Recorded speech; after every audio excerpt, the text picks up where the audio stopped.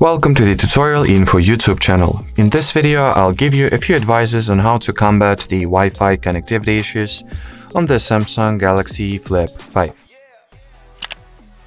So if you are having any issues with your Wi-Fi connection, I recommend that you start by rebooting your system, which you can do by simultaneously holding volume down and power keys for a few seconds and then tap at the restart option twice. Then what you might also want to do is to enter the connection category of settings and toggle your Wi-Fi feature off and back on.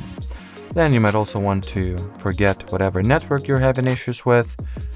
So open its network details page, tap at the forget, and then reconnect your phone to the, same network and see if that possibly helps. In my case, I have a pretty specific error actually that says connection without internet or limited connection, or your clock is behind. It can be any of those three.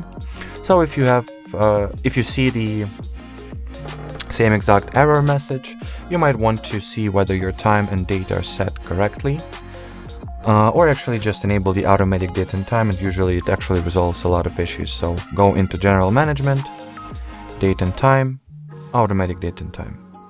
And now we shouldn't have any Wi-Fi connectivity issues at all. So let me re-enter the Wi-Fi page. It still says that it is connected without internet, but I guess if we'll give it some time, it will actually fix itself.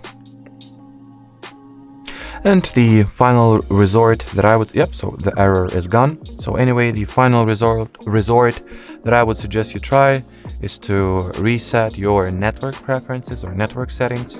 Keep in mind that by doing so, you will remove all saved Wi-Fi networks, you will delete all paired Bluetooth devices, and obviously, reset all settings as well for Wi-Fi, Bluetooth, and cellular.